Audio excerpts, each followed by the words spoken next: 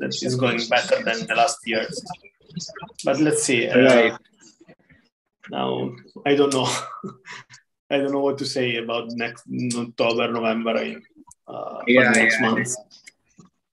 Yeah. Let's see. Yeah, hopefully it won't be so bad like last year. I don't know, to be honest. I also don't know. Last year it was last year what you were saying. I mean, last summer it was pretty bad in India. Yeah, I mean, 2020. 2021, yeah.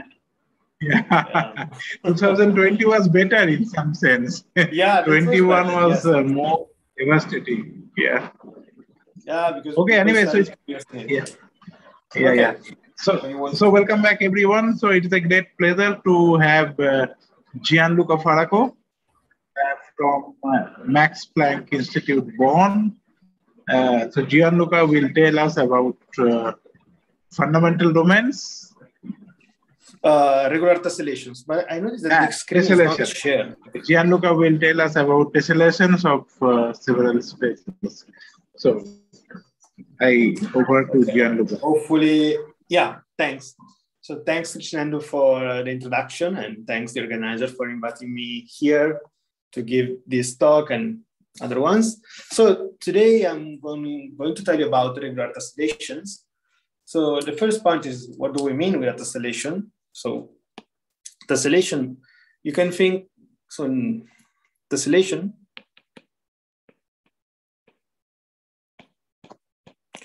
can be seen as a tiling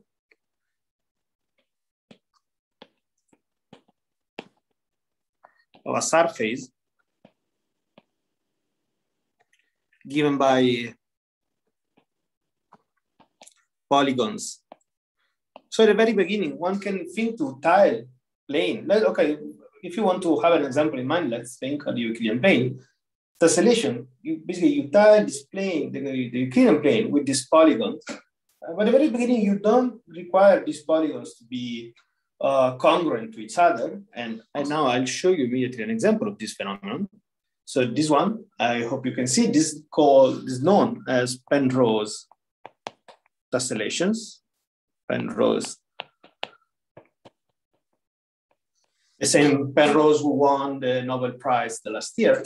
So this is just our part, but this can be extended to a tessellation of the Euclidean planes, so R2. There are basically two types of polygons, both are quadrilaterals, but there are the orange one and the red one. So each pair of orange polygons or orange quadrilaterals are congruent.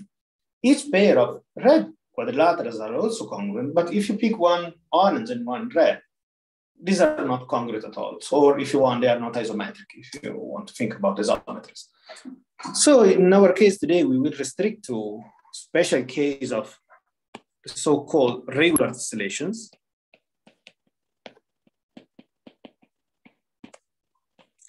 And what do we mean? And we mean exactly division of a geometric surface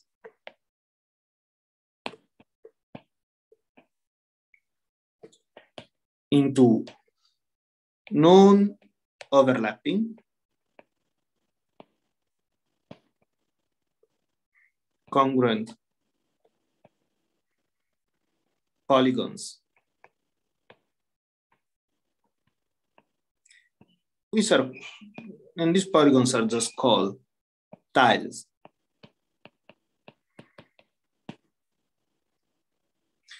So some very standard example in first examples of tessellations you can have in mind, and given in R2, so Euclidean plane. One is given by you subdivide R2 in squares, but there are others. So there is one given by regular hexagons, and B is like this one.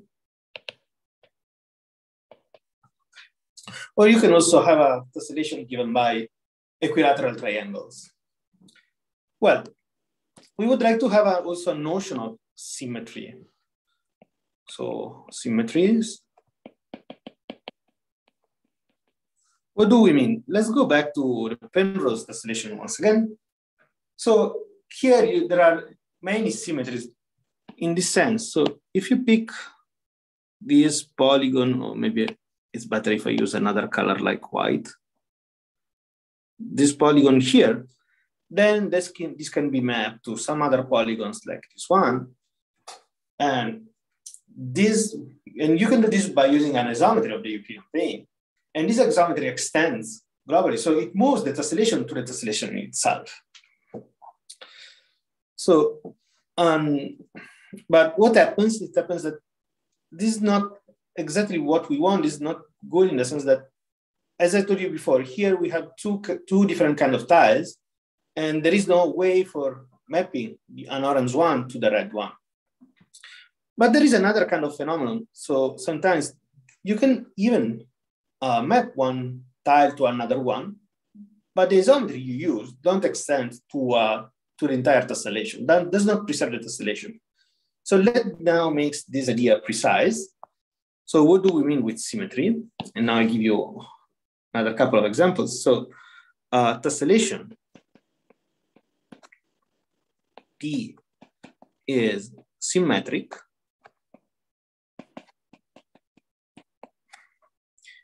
if any tile T1 can be mapped to a tile T2 by an isometry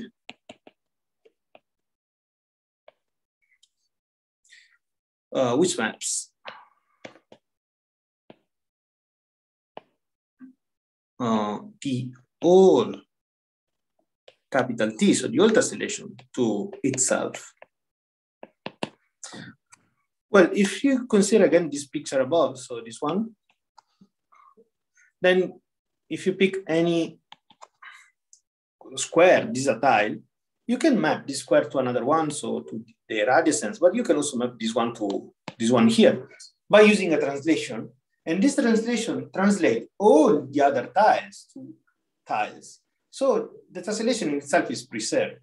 The same kind of phenomenon happens here. So suppose you want to move this hexagon to the next one, then the entire tessellation goes to the tessellation. Before I just gave you an example with the Penrose tiling, but in that case, we have two different types of polygons. So one may wonder, if we have all polygons are congruent, so all squares, all triangles, or whatever, does this mean that this is symmetric? The answer is no. I give you an example of this now. You can consider, it's a little bit difficult to draw, so I hope it will be clear. Something like this, and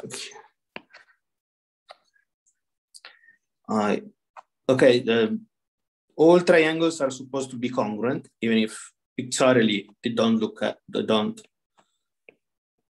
look like congruent at all. And now let's think something like starts here, something like this.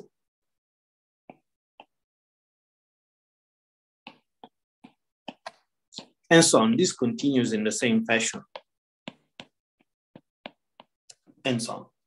So what happens? Do we have an isometry? So if you consider this tile here, T1, the green one, and now the red one is the second tile. Is there an isometry mapping the red tile to the white, to the red tile to the green one? The answer is yes. I mean, it's just for you, it's just sufficient to pick a reflection along this line. But what happens now?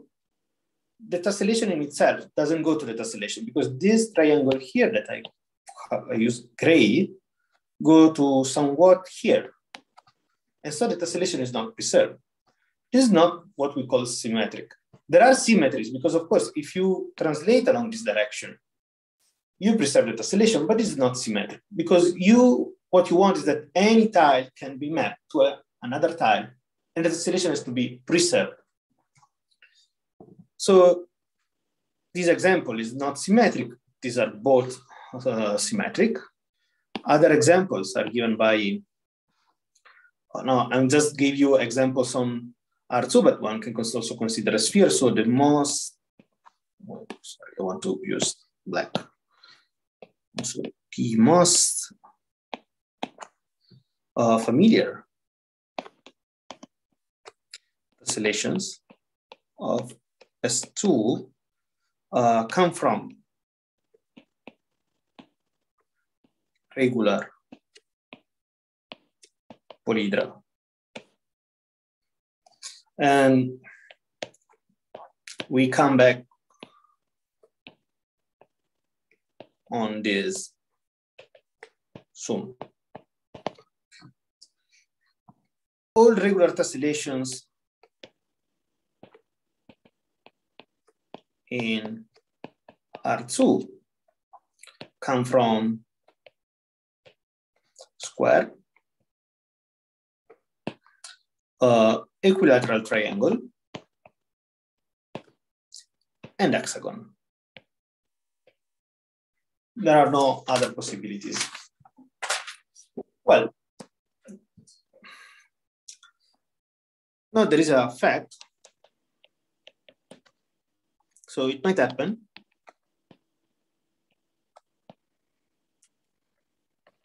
It might happen that a non-trivial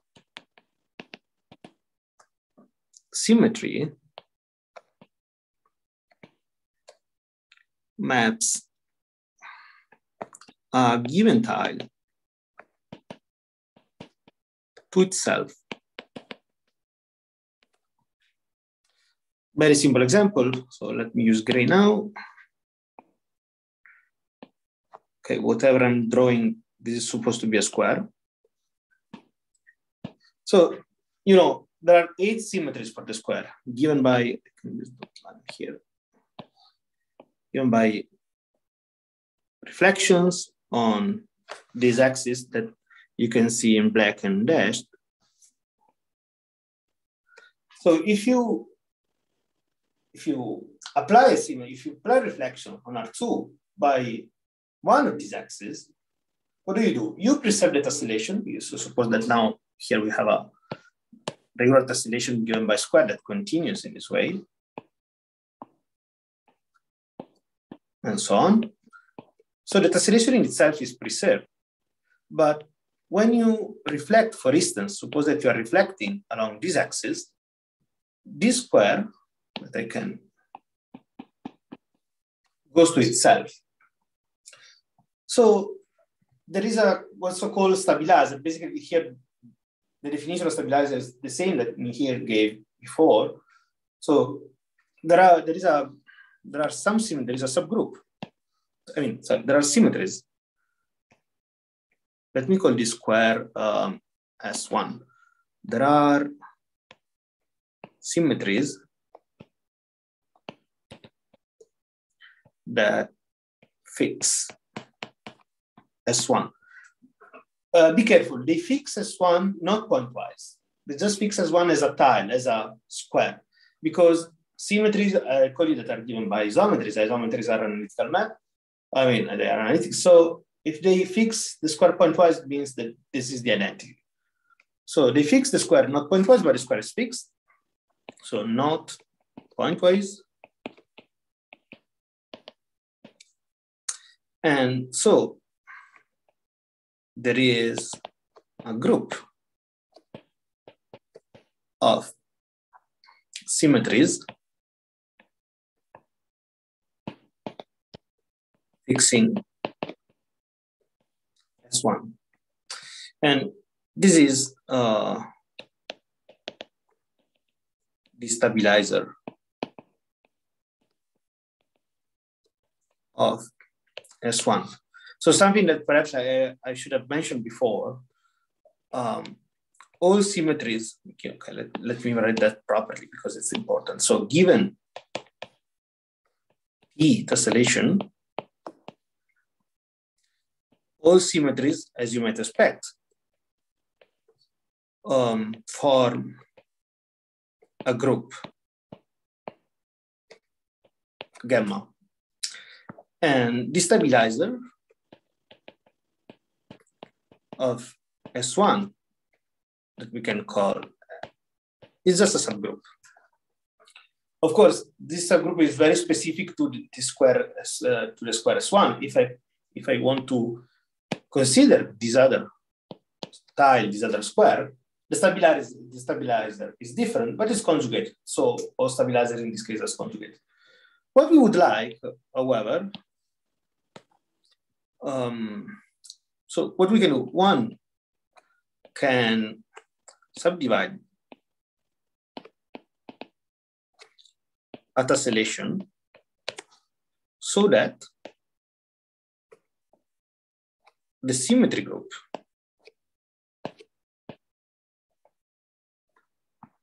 generated by symmetries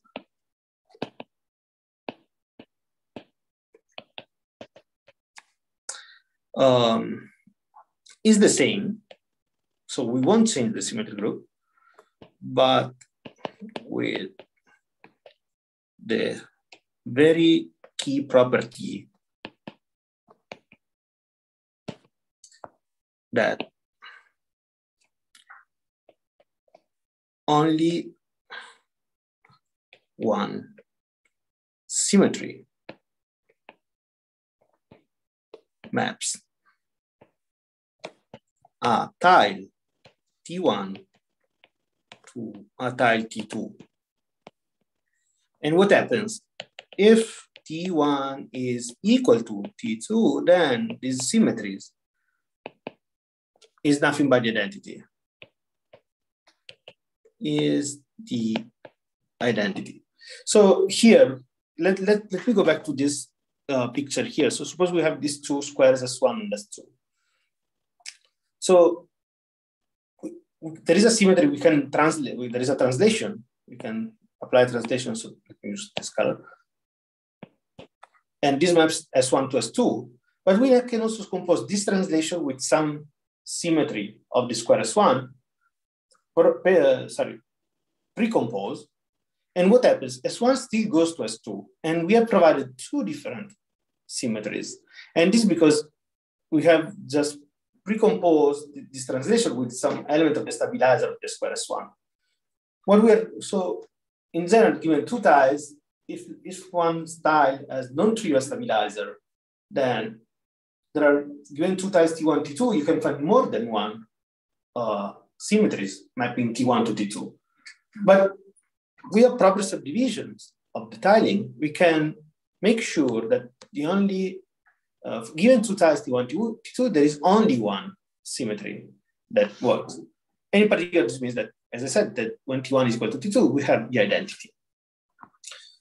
Well, so I use again the square tessellation as example that you can keep in mind. So this is the square tessellation. So suppose we have divided, so we have this subdivision given by this way, here, here, here, here, and then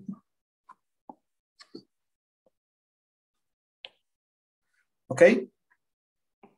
So let's pick this triangle, and we call this T naught. So, sorry, capital T might be misleading, T naught. So we can choose a tile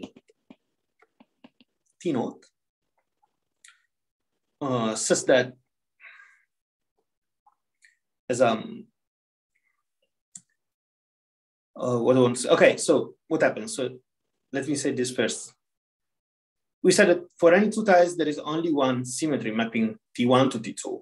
So we can choose a tile T naught that corresponds, say, quote, corresponds to the identity. And then any other tile Ti can be seen as an element G of my Gi of the group of symmetries. What do I mean? I mean that Ti is nothing but Ti of T naught.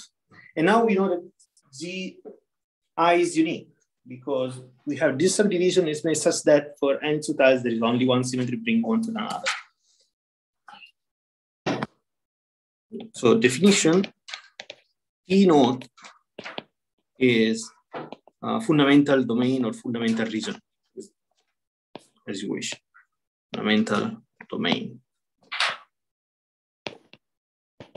or fundamental region. And so there is some sense there is a bijection between tiles of my tiling and the group G. This fundamental domain depends on a choice. Which choice? My initial choice. The T naught has any one of these triangles, any one of these tiles. What happens if I choose another one? Nothing, in the sense that any triangle in this picture, but any when you have this particular subdivision, any tile can be seen as a fundamental region. So it can be think like the identity, and then all the others corresponds to elements of my group. And there is a conjugation to relate them. Now, remark something that at some point came out in some reading group. Gamma contains orientation reversing isometries. However, sometimes, actually most often, it's useful to consider the subgroup of orientation preserving isometries that we can call with gamma plus. And this is a subgroup of index 2. So it depends on what you want to do. Basically, most of the times, what we consider is just this guy here. And this is a subgroup of index 2. An example of this was seen in some previous lectures, even in Dima's talk. So if you're given, for instance, in H2, the hyperbolic plane, you're given triangle.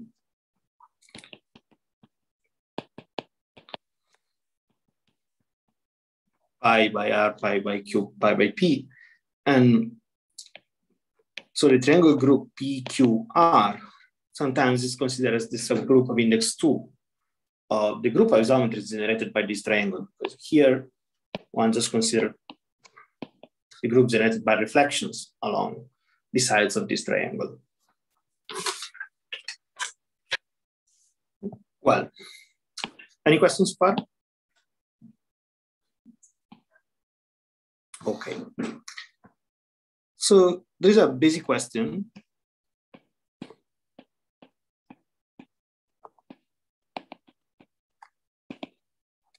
Which polygons P occur as fundamentals regions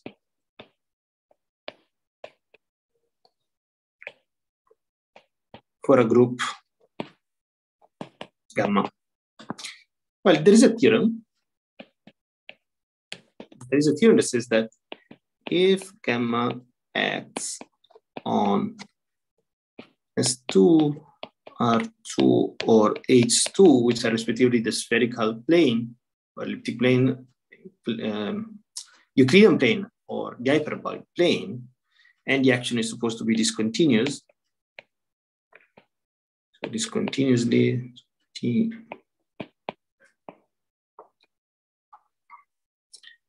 with fundamental region P. And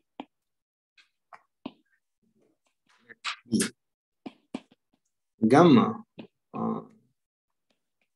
orientation reversing element such that P section BP is not empty. So basically you have something like a triangle case. This is P and this VP, and V is just the reflection here. Then P union VP is a fundamental region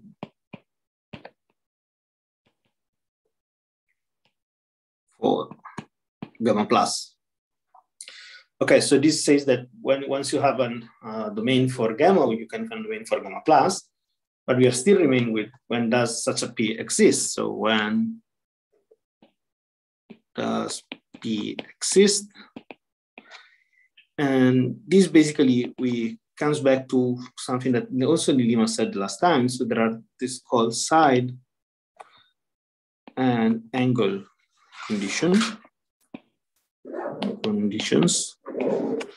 So the first one is for any side S,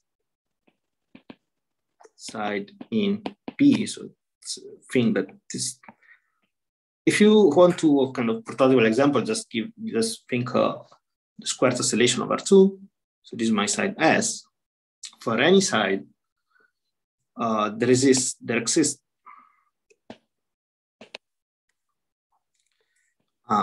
side S prime in P such that S is equal to GS prime for G in gamma. Remark, be careful, S prime could be equal to S is allowed. When does this happen? So if you have some triangle, and this is P and this is BP.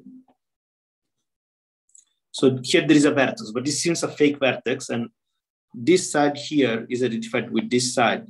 So if you forget the fake vertex, or if you forget the dashed line, and you just look at this triangle, this side that I can call from this side AB goes to itself, but there is a rotation of order 2.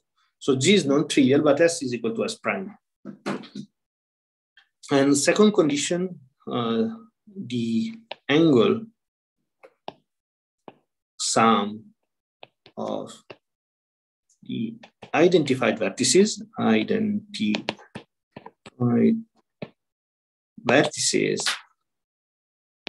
is 2 pi by P, where P is a positive integer.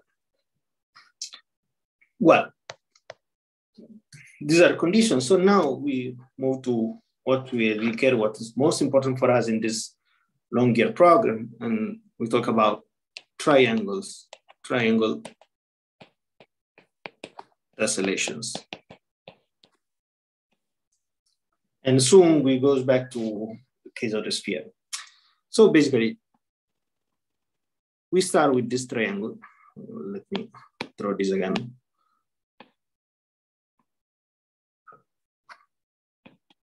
Pi by P, pi by Q, pi by R, and it's my triangle T, and we double it. We double it. So what we get something like, seems more like a kite now.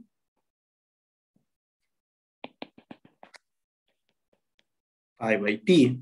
Here we have now 2 pi by Q, 2 pi by R, and here again we have pi by P. So this can be seen now as a quadrilateral. So one from the triangle tessellation, you can think this quadrilateral tessellation, and such triangulation, okay, it would be more proper tessellations. Tessellation exist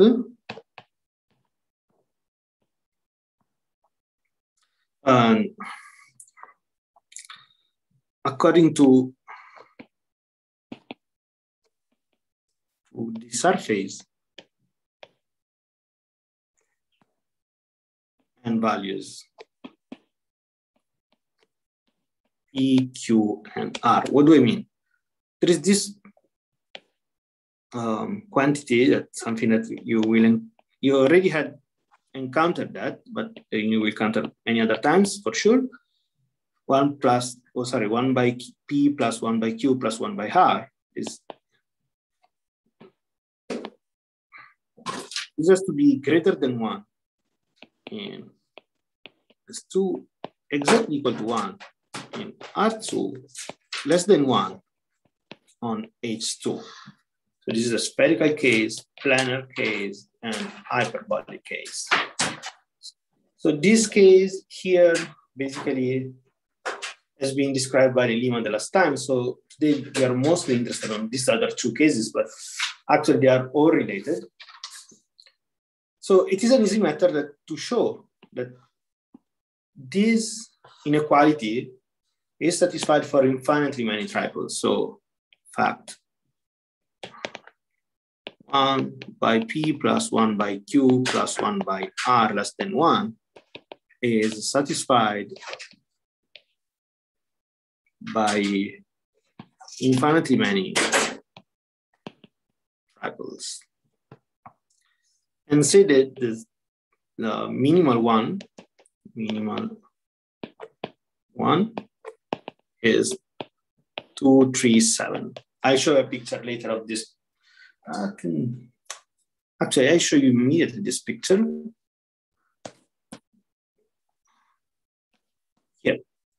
Here we have the triangulation of the hyperbolic plane given by the triangle group 2, 3, 7. So this can be seen. So now I hope you can see this yellow. Here we start with this triangle. This is an hyperbolic triangle. And here so this vertex here is right. So it corresponds to 2. Here we have pi by 3 and pi by 7. So you can see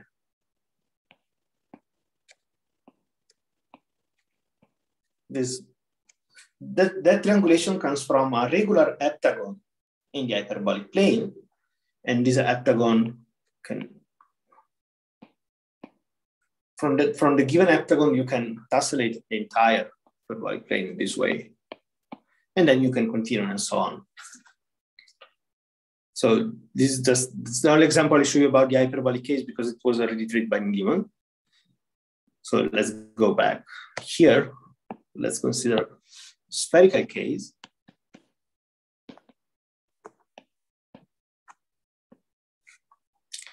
So there is a table that one can write. It's not difficult. So one case is 2, 2, and at least 2, and it's called dihedron. This can be seen like a sphere. The dihedron bigger, there are 2 faces. So you can see a sphere and with an equator, and the equator is divided in n different edges. But this is the less interesting case for us. Then there are another case 2, 3, 3. This is the tetrahedron. 2, this 3 since 2, 3, 4 is corresponding to cube or octahedron. And finally, 2, 3, and 5 they correspond to dodecahedron or icosahedron. What do I mean? I mean that if you think there are 5 regular polyhedrals. This one, you can see these 5 regular polyhedrons.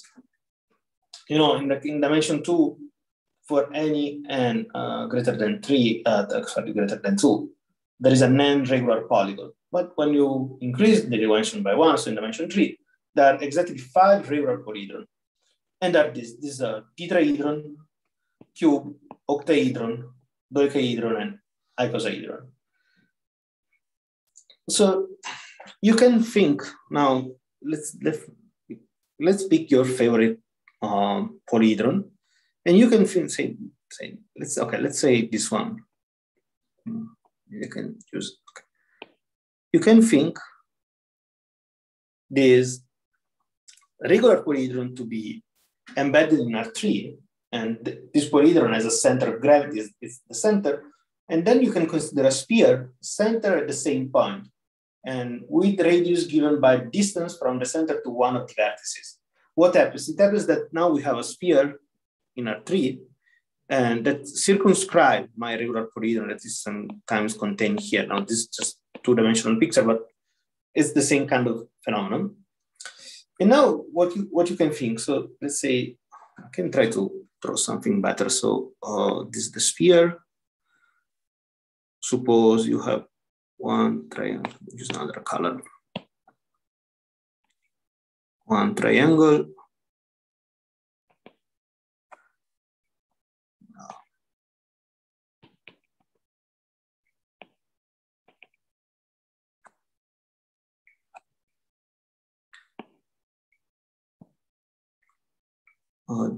Okay, sorry for this. I'm not going to try dimensional pictures. Okay, something like this.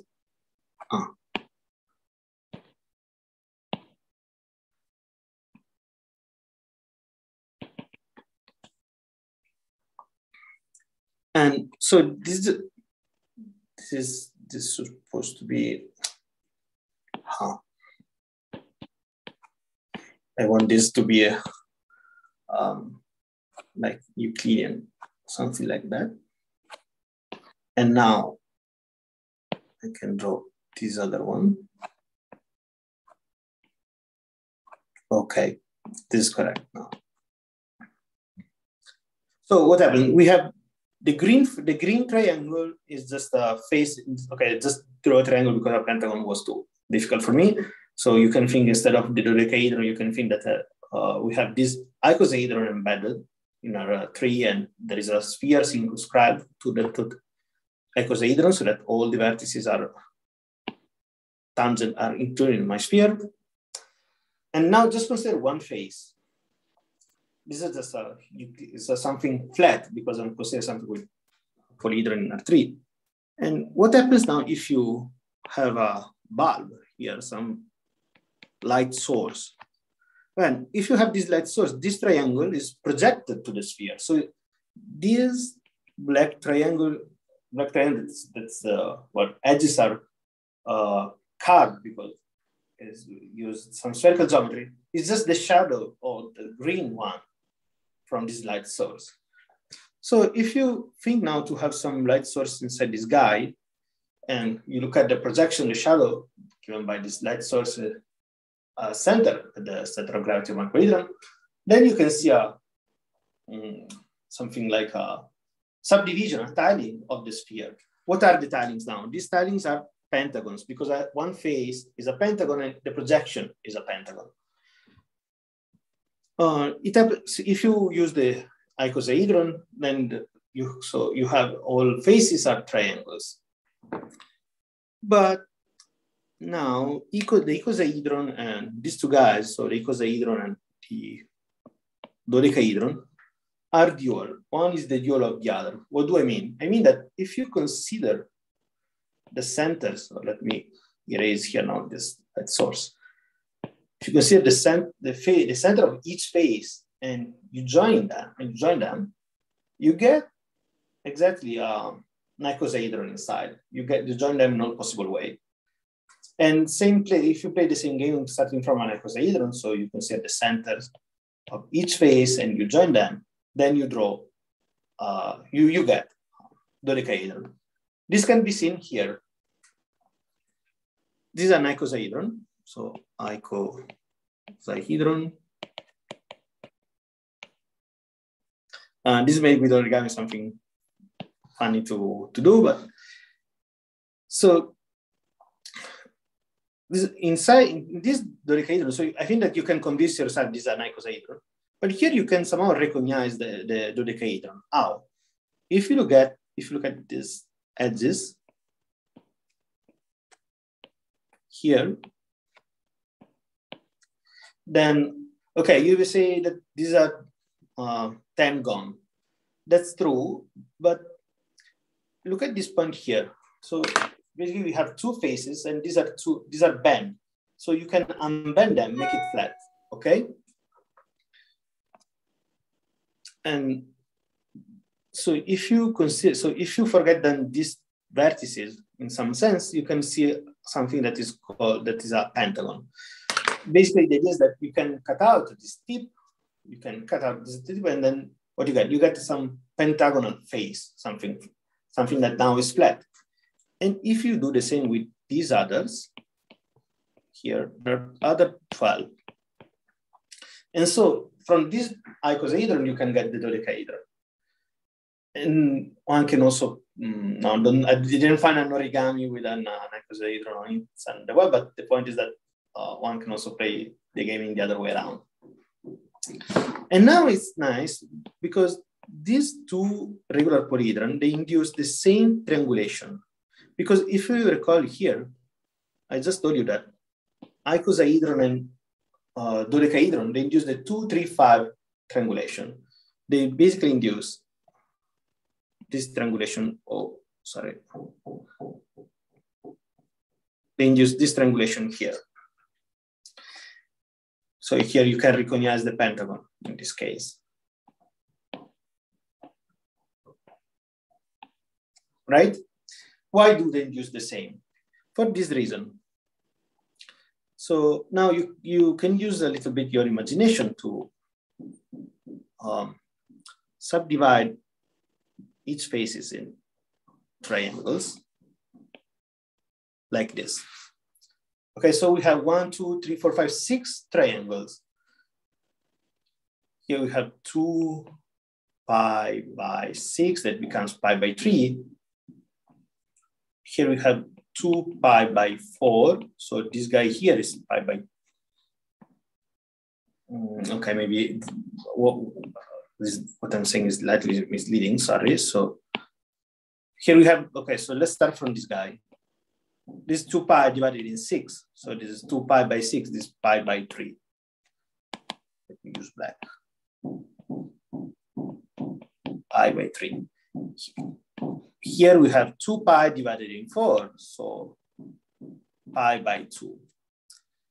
Now, if you think this is just a kind of Euclidean geometry, but you can convince yourself this is nothing but pi by 5. And so we have this kind of triangulation. If you start with an pentagon, so but as I said to you before, here you can recognize both the dodecahedron and the icosahedron. So if I continue this subdivision for all the faces, so I continue in the same fashion this way, it doesn't matter if I start with an icosahedron or a dodecahedron. I get the same kind of triangulation. And you can also make a count. So here, the icosahedron has 20 faces, right? For each face, we get 6 triangles. So 20 times 6 is 120. If you start with a dodecahedron, we have pentagonal faces. Each face is divided in 10. And 10 times 12 is once again 120. So at the end of the story, they yield the same triangulation on the sphere that you can see exactly here. Here it comes, so here it's easier to recognize the triangle, the pentagon. Now I just explained you what happens in these two cases, but exactly the same happens for these two. Why? Because the cube and the octahedron are, one is the dual of the other. So if you have this cube and then you join the midpoints in this way, you get an octahedron inside. The only one who is left is the tetrahedron, but now I think that you can understand why. because there are just 4 faces, and here inside I just recognize another tetrahedron pointing on the other way around. So indeed, the tetrahedron is, as a polyhedron, is autodual. Well, so this is about a spherical triangulation. Let me now consider very quickly again, last time today, triangulations in R2. So there's the case 3, 3, 3, given by equilateral triangles, triangles, 2, 4, 4 coming from the square, and finally 2, 3, 6 coming from regular hexagon. And these are the only possible cases. That's something you can go, I mean, you can just consider this equation, and you can see there are finitely many solutions, and up to permutations, of course, because if you change the role of PQR, that you get the same triples, so up to permutation. Well, finally, just want to say something about, because we just talk about how to triangulate just a tessellation of R2 S2 and the hyperbolic plane S2. So what we can do about surfaces. Now, so there is this notion of Riemann surface or complex manifold that only you and me here recall, but this is also related with smooth algebraic curve.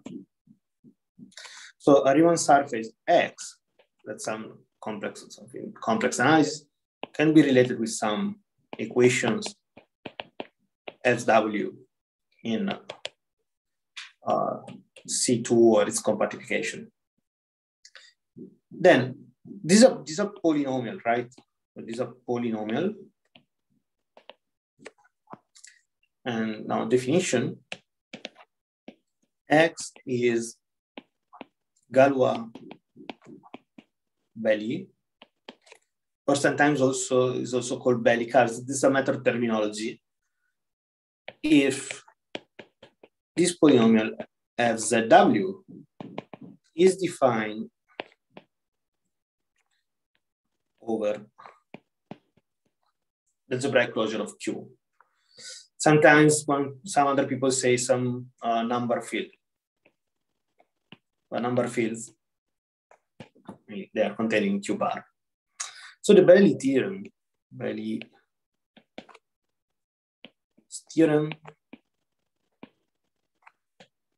says that X is a Riemann surface, is a Belly curve,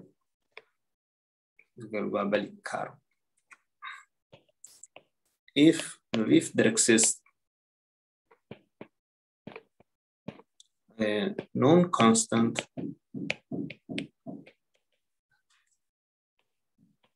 holomorphic function, a beta from X to CP1 branched at D points 0, 1, and infinity. This is not restrictive in the sense that if you have a map beta prime that branches some 3 points, zeta 1, zeta 2, and zeta 3, and then you can apply some Möbius transformations, and so you can consider that 0, 1, and infinity. So this is not restrictive at all. And such a map, such a morphic function exists if and only if our Riemann surface is a Belly curve. That means if and only if this Riemann surface, or if you want, or better to say the associated algebraic curve. Galois belly and belly are same. Sorry? Devendra, did you say something? Galois belly and belly are same. I don't hear you properly. What are you saying? Belly curve and Galois belly curve are same thing or different thing? Yeah, same. Just a matter of terminology. Yeah, sorry. Because some people say Galois belly curve, other people say belly curve. So basically it's a, sometimes this kind of technology is not standard. I mean, there are also other technology like quasi-platonic surfaces, but few people use them. I think they are more special. Sorry? Galois belly are more special than belly curves. Is it more? Yeah. Okay, so, but this is true for belly curves for sure. So, yeah, but this is also true. This is also true for. Okay, so for me, Galois belly was the same, but yeah, that's as I was saying, it's a matter of terminology. Let's say just belly. So forget Galois belly curves. Now, so for the sphere, we already know which kind of triangulations we have. I mean, they come from regular polyhedrons. So in the case of circular genus 1, so for the torus, there are triangulations coming from squares or hexagon triangulations. So the interesting case is when G is at least 2. And in this case, there is a theorem by Wolfert. It says that X is belly. The following are equivalent. X is belly. X as a Riemann surface that can be seen as H2 mod gamma, and gamma is a co-compact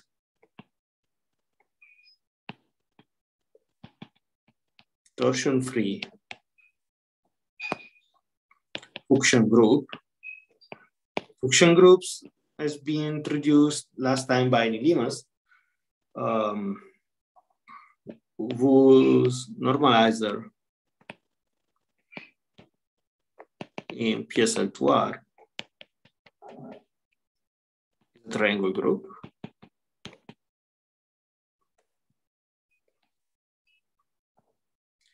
And X admits non-trivial symmetries.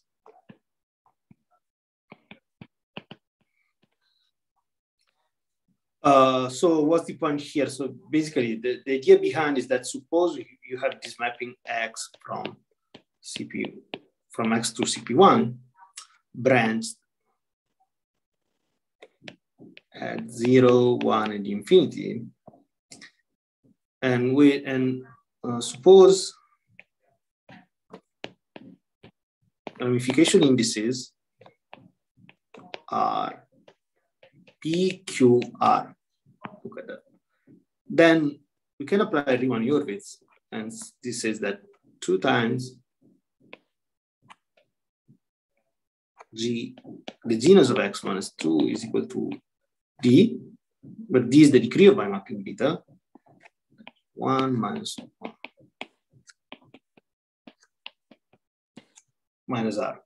And so this happens that if whenever this guy is negative, here implies the genus of X is at least 2.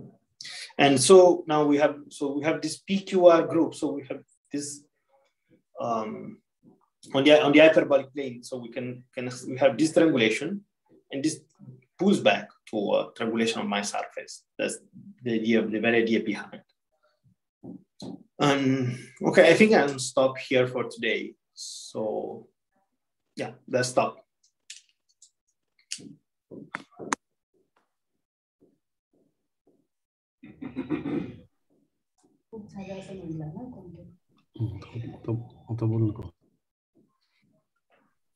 Yes, thank you very much for a nice talk. Any questions are there? Anybody wants to ask any question? Hi, Gianluca. Do you mean Gx is at least 1 or like greater than or equal to 1? Or it is really 2? I mean, if it depends on second. I mean, the lower threshold should be 1, I guess, or? If this quantity is negative, then the genus has to be 2. Okay. Yeah, okay. That's just what I'm saying. Here I put myself in genus 2. But yeah, I mean, this is true more than, you're right. If you think that if this is 1, that means that this is 0. Of course, the genus has to be 1, and if this is positive, the genus has to be 0. Yeah, that's right. Yeah, that's true. That's perfectly fine. Yeah, because I just put myself in the genus at least 2. Just okay. Yeah, that's fine. Yeah, it was. Yeah, but you are right. Thanks for pointing me out.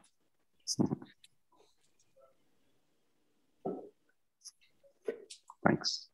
Okay, I think Krishnendu, any comments? Yeah, okay. Hello.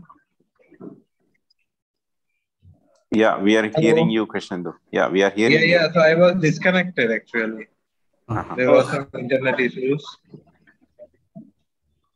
Yeah. So you can continue. Yeah, so Jitendra, maybe you were managing, no? When I was away. No, sorry. I didn't know that you were away. I was disconnected. Yeah. Yeah, so I saw. So anyways, so Krishnendu is asking that if there are any more questions, if there are no more questions, let's unmute ourselves for a second and thank the speaker. Yes, we thank the speaker. Yeah. Thank you for being here with me. Thanks for a lovely talk. So, but Gianluca, I must say that before I went for this internet problem, before the internet problem occurred, I think your lecture was pretty good. I really Thanks. I like the picture. I would say that you are a fantastic. You draw beautiful pictures by hand. I mean, that's amazing. Pictures are not mine. I mean, you know. No, but you draw some of them, no? Yeah. Here in the very beginning. Yeah. Okay. So maybe here something like that.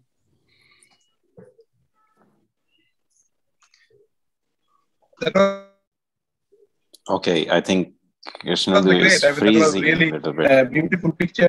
There is no more question? Yes. Maybe, yeah. Yeah, we stop now. Okay, I think Krishnendu is getting freezing. Yeah.